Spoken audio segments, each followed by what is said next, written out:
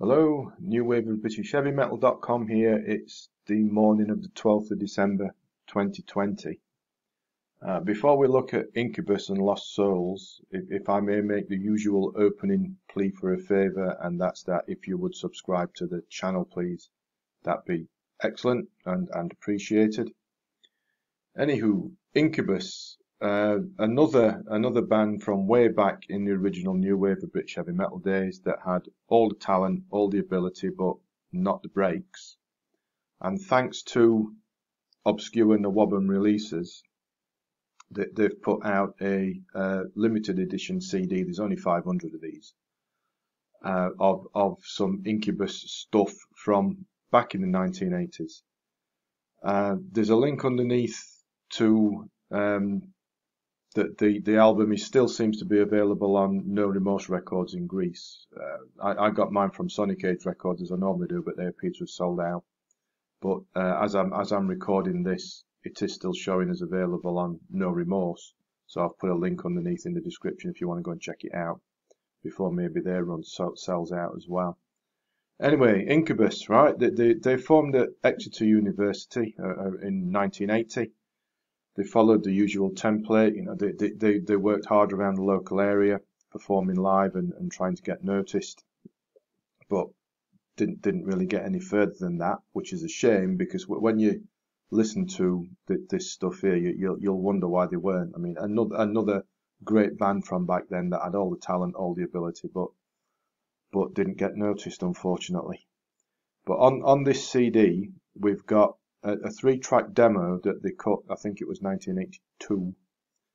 Then we've got a 4-track session that was engineered by none other than Peter Banks, the ex-Yes guitarist. And then the real jewel here is a recording from a live performance at Exeter University where they really show what muscle they've got, Incubus. The 82 demo starts with Lost Soul. That's a really cracker of a track, bit of quirky drumming going on there as well, plenty to like.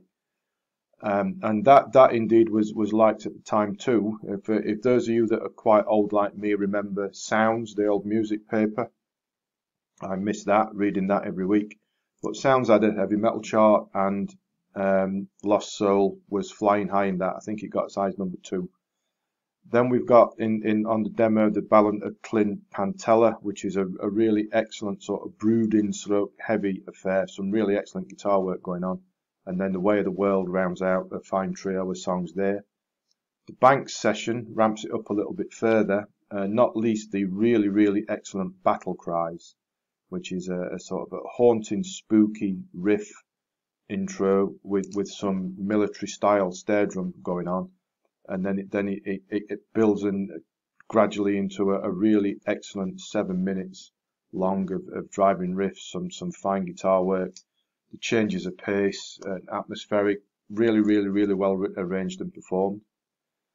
After the Banks session comes that gig from Exeter University, and it really is superb. You know, highlights amongst the performance of highlights, the live versions of Lost Soul and Losing Hold from the demos come out really well, really powerful stuff. Broken Promises has a sort of a nice melodic feel to it, and Battle Cries, the live version of Battle Cries, it really is powerful stuff. You got to listen to that to believe it. Then we've got songs like Tell Me Who, So Long, Waiting for Love Again, all superb stuff. Plenty of feel amongst the power going on, plenty of nuances, and the guitar breaks. They remind me in places somewhat of sort of a Wishbone Ash, Andy Powell style to it. Really good stuff. The only thing here that doesn't work for me, and this is something that's a personal gripe here about covers in general, Incubus do their version of Free's classic Wishing Well.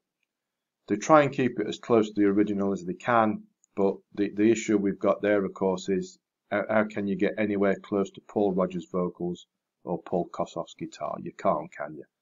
They tried the best, it doesn't work for me, but don't let that detract from the rest of it. There's 15 other tracks on this CD that'll blow you away. That's how good they were. So, again, but unfortunately Incubus didn't have the breaks, and that is a shame. If you can get your hands on a copy of Lost Souls before the entire 500 run is sold out, I would suggest you do. As I mentioned back at the start of the video, that my usual route of Sonic Age Records, where I got mine from, it's not showing on their website as available, but I have looked around and it is, as I record this, 12th of December 2020, still showing on No Remorse Records in Greece. I've bought stuff from them before, they're reliable. So I've put a link in the description underneath the video to the album directly back on No Remorse Records. As always, there's a link back to the post on the website if you'd like to read that. And the usual sign off, if I may, of a reminder to subscribe to the channel if you haven't already. That'd be appreciated. And as always, thanks for watching, thanks for listening, and take care.